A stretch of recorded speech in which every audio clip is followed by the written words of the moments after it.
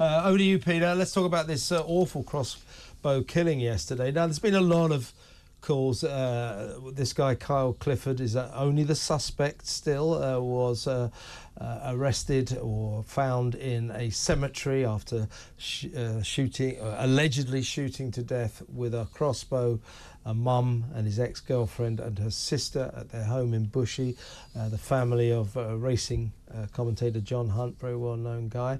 Now, he's in hospital. Now, a lot of people saying, well, you know, crossbows, we've got to crack down on crossbows, this is appalling. Well, what I thought I might ask you, I mean, it's the difficulty of domestics, isn't it? I had a copper on last night and he just said, look, you know, yes, of course, it might be better if it was more difficult to get hold of crossbows, but if you're intent on killing someone, he said there are about 50 murder weapons in everybody's kitchen. So in a way, just saying, let's crack down on crossbows, it won't stop this kind of incident because it's a domestic, and domestics are very difficult to deal with, aren't they? The problem is men. We have far too many women in this country being slaughtered week after week after week. The figures are appalling and utterly unacceptable. But I think it starts at what I would say a different kind of level, because I bump into young women every day of the week through work, and I am forever hearing stories of harassment, assault on the tube, on the buses, as they're walking down the street. I think there is a general unacceptable level of dreadful behaviour towards women, and I think it escalates and escalates. It's not stopped, it's not deterred, and tragically, in many cases, it ends up, like in this appalling case, with murder. And all the pictures start coming out today of that poor family, poor Mr. Hunt. What a terrible, terrible, terrible thing to happen. It really touches the heart, it really does. And I need to ask you something else. Talking of men, you'll love this one if you haven't already heard. Our friend, the double child rapist and killer Colin Pitchfork, who a few years back, 2-3 years back, was released after a long period in jail, more than 30 years. By the way, let's just lay out what he did.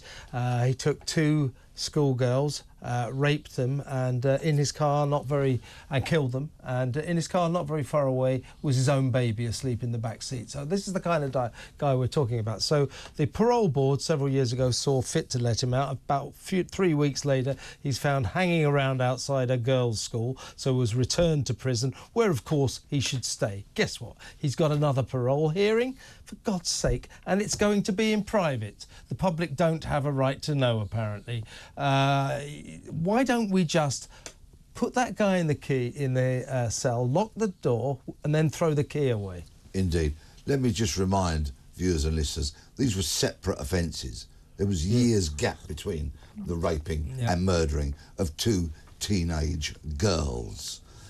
The parole hearing it's ludicrous to even think that he's having yet another parole hearing. This man should never be eligible for parole or release. He is such a monster that he should never be on the streets of Britain again.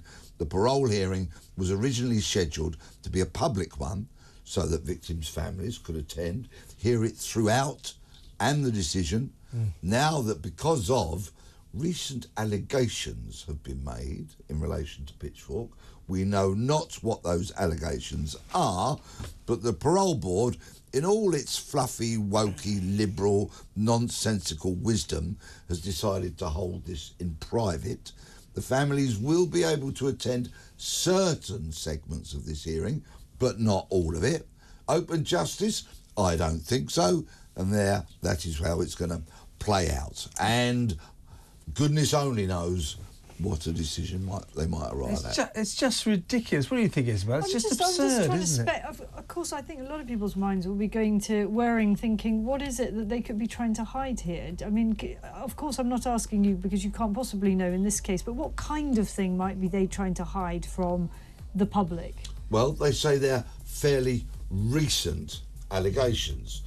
is this stuff that he's done in prison since he's been In which returned to case, jail? why shouldn't we know? My Is it guess is something that he's done when he had that brief period on parole. Maybe, it's yeah. favouring him against the public, and that is wrong. Completely. We're going to have to go now. But Peter, thank you very much. Peter you. Blexley, their former Met detective, excellent as usual.